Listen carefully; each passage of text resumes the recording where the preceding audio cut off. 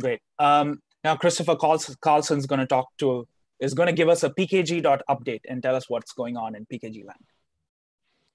Okay, thank you, Ranjan. My name is Kristoffer Carlsson. I work for Julia Computing, and I'm also one of the developers of the package manager. So to give some background to this talk, we have a new package manager since Julia 1.0. It's called Pkg.jl.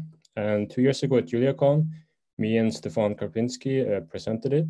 But now we're at 2 years later. We have new features, we have some improvements. And if we look at the number of commits here, we can see it increased from 600 to 1.4K commits. And down here, I show a bit of a commit graph, and you can see it's been pretty much actively developed during this whole time. So I thought it would make sense with sort of like a Pkg update talk showing off these new goodies. And just to be clear, this is work done by many people, not only me. So I showed a few of these main developers here, but there's also many more that have also done contributions. So I just want to point out that we did used to have a changelog in Pkg, and here it was added.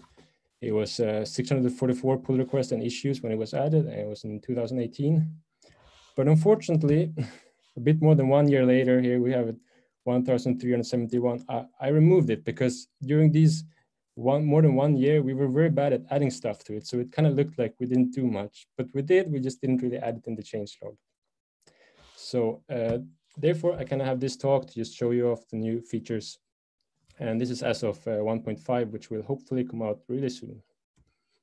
So the first thing I want to talk about is this built-in support for managing registries. In 1.0, you had to manually clone and remove custom registries. It was kind of a manual process, but now we have an integrated workflow. So you can, for example, just say that you want a registry add, and here I add a custom registry. You can check the status of the registries you have installed, and you can remove them and so on. So the API is sort of similar to how you add packages, but you just add a registry command in front of it, and that's how you work with it. And that was Fredrik that added this.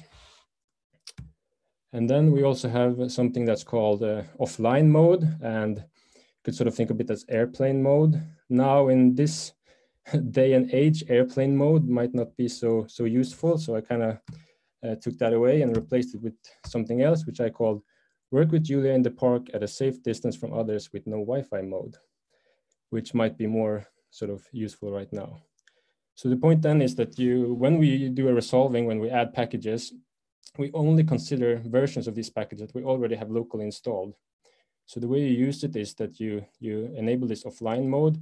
You can see you get an offline indicator in the REPL, and you can just add packages like normal. But let's say we try to add a package at the version that we don't have installed, then we get an error, and we can see that the resolver is saying that there's only 0.53 version 0.53 installed for this package. But of course, in general, there are many more versions installed. But since we have activated offline mode, only those that we have locally installed are sort of used. And this, you can sort of work with the package manager as normal. You might not get the latest version of everything, but it's at least better than always getting an error when it tries to download new versions of packages.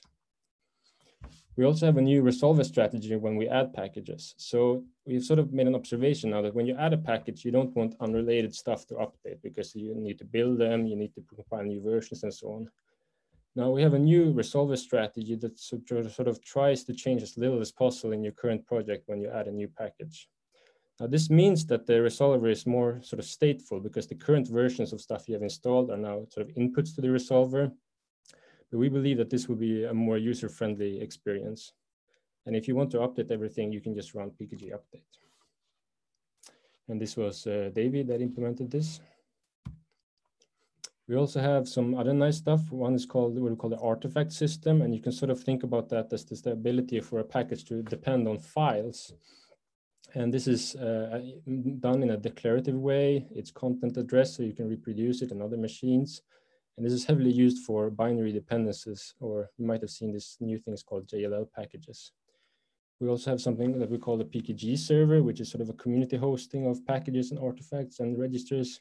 And that means we are less reliant on third-party hosting. So we can also then provide better availability in places where our third-party hosting is not so good maybe. We're also less vulnerable to this left pad incidents where a user might accidentally delete their own versions of the packages that was hosted.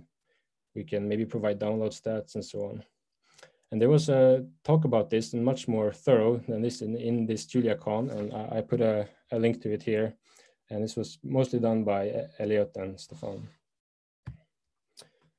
We also now have the possibility of putting packages so they don't have to be in the top level in the repository, and you can also have multiple packages in one repository. So you can sort of think about this as a decoupling of a repository and the package. So you can store a package together with other non-Julia content. You can also have multiple packages in one repository. And the new API is if you want to add such a package that lives in one of these so-called subdirectory, you give the URL and then you add the subpath here after a colon. And this is with the API, not the REPL mode. You give this subdir argument. And you can also register a package which lives in a subdir by giving this optional command to the registration bot. So now I want to talk a little bit about upcoming features or plans or ideas. Like I want to be clear that this is there are no promises here. It's like this might happen, but at least some stuff we are thinking about. So the first one is a really small thing that I just did in a day, but I think it can be pretty useful. It's sort of you want to know why this package, why do I need this package? So I thought about this API. You could ask, why do I need crayons and pretty tables in my current project? And it sort of prints out like, okay, the reason you need crayons is because you have you need Oh My REPL, and that depends on crayons. And it shows all of these things. So it's sort of just a way to get a bit more of an overview of what your dependency graph looks like and what depends on what and so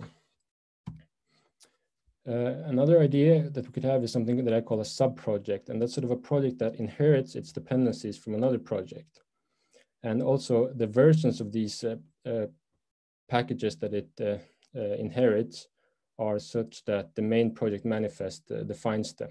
So we could sort of think about this using these for test dependencies, where you have your sort of main project and then you have some extra test dependencies. So it's sort of an addition of stuff to your existing project. And this could also be done for documentation dependencies and so on.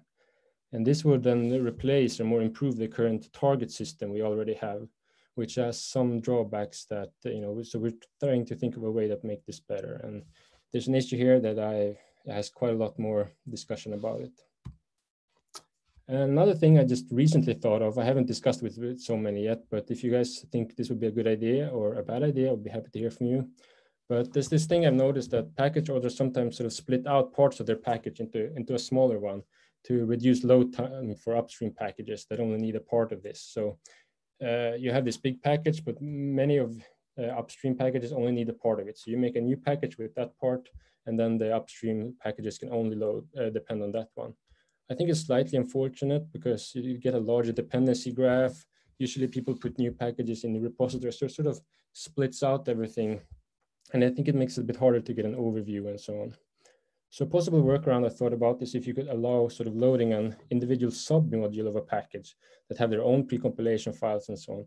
You still depend on the whole package, but you just have the option of loading a part of it. So just to see how that could potentially look is if we have some new syntax of loading this part. So if we have Flux, for example, that has this, let's call it a sub package called optimizers, then you could sort of write something like this, and that will load only the optimizers part of Flux. And then we could still have this optimizer part inside Flux where it kind of belong, but you could still sort of only load that part, and then it would probably load much faster than if you have to load the whole Flux. And then it could, maybe data frames could have sort of a base thing inside it that only provides the data frame structure or something like that. This is mostly an idea, and I put it here just to get some feedback on it. Yeah, I think that's all, and thank you. Awesome. Thank you very much, Kristoffer.